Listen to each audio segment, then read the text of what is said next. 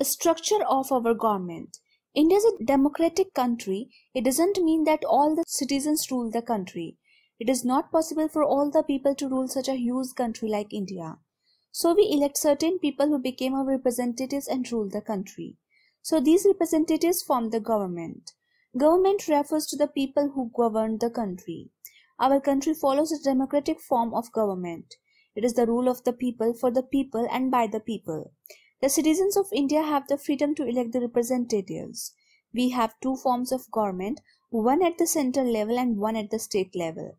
The government at the center is called the union government, and at the state it is called the state government.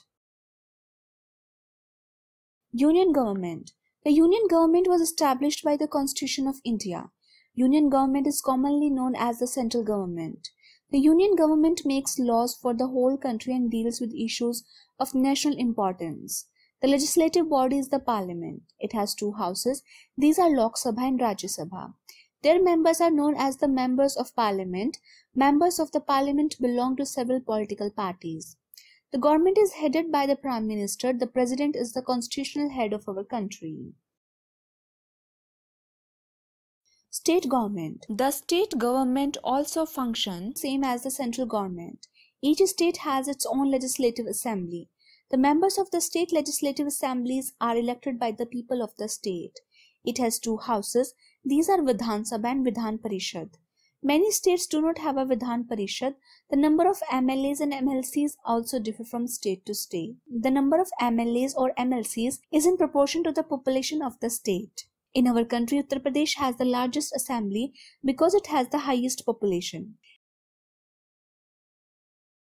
Every state has a governor who is appointed by the President of India. The party having a majority of members of several parties together elect their leader. The governor appoints this leader as the chief minister of the state. The chief minister and the members of his council of ministers run the government of a state. Judiciary. The judiciary is the branch of government that deals with interpretation of a nation's laws, resolution of legal conflicts, and judgments for violations of the law. Judiciary is the sole authority in our country to deliver justice. Just like the government, it is organized hierarchically at three levels. These are at the national, state, and district levels. The Supreme Court is the highest court of justice in India. It is located in New Delhi. It is headed by the Chief Justice, who is appointed by the President. At the state level, there are high courts. There are also smaller courts such as sessions courts and district courts. If the people are not satisfied with the judgment, they can approach a higher court. In such cases, the judgment passed by the Supreme Court will prevail.